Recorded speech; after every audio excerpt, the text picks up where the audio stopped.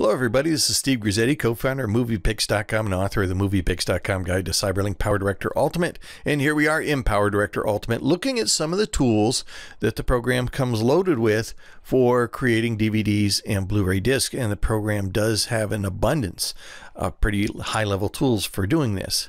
In this tutorial, we want to talk about adding chapter markers or scene markers to your movie. Pretty simple process, but it's kind of nice how when you add them to the timeline, they interact with the menus that we'll add in another phase of creating our discs. Now we're going to create our markers right here on the timeline. So if above the movie you're not seeing any other timeline tracks, you can right click on the track headers here on the left and select Show Chapter Track. This is the track above the movie where we're going to be adding our chapter markers. By default, it adds Chapter 1 right at the beginning of the movie. Now simultaneously to adding this first marker, it opens up the chapter room up here in the upper left of the program. If you're not seeing that, just go down through this list here on the left, and under the More button is the chapter room, or press F11 on your keyboard. And here we can see the chapters as they're added to our movie. There are a number of automatic ways to add chapters to your movie. You can add a chapter at the beginning of each clip on your video track, which in our case would mean an awful lot of chapters. Or you can tell the program to automatically add chapters every interval, or you tell it how many chapters to add. It'll do the math and give you evenly spaced chapters throughout your movie. I much prefer to add my chapter markers manually because then they have sort of a meaning to them. We've got our first chapter marker. Let's place our second chapter marker right about here. So to add a chapter marker, I just go over to the lower left of the chapter room and click on Add Chapter Marker. There we go. And it's added here to the chapter room, and it's added to our timeline. We'll add one more chapter marker, say right here, and same thing. We'll just press Add Chapter.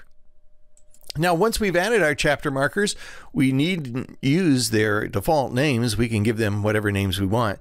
To name a chapter, you simply double click on it here in the chapter room, and then type in the name. We'll call this The Drive. We'll call Chapter 2 The Arrival. We'll call Chapter 3 Family Reunion. There we go, and they're updated here on the timeline.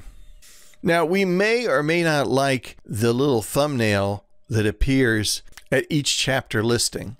Well, these thumbnails are, of course, based on where the playhead is positioned, but we aren't limited to that default. So if, for instance, I think this thumbnail looks a little bit clumsy with this woman kind of looking at a plate, I can move the playhead to a more attractive thumbnail or a more aesthetically pleasing thumbnail.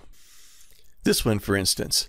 And then with the playhead in that position and this chapter selected here in the chapter room, if I go down here to the lower left, there's a little button that looks kind of like a landscape. If I click on that, it updates my thumbnail here so that now it's using the thumbnail for where the playhead is positioned now. Notice it didn't change the position or the location of the chapter itself, only the little thumbnail picture that will appear here on our movie menu. The second chapter has a pretty nice little thumbnail. The first chapter, the guy driving, kind of weird. Let's go ahead and give it something else. That's a little better.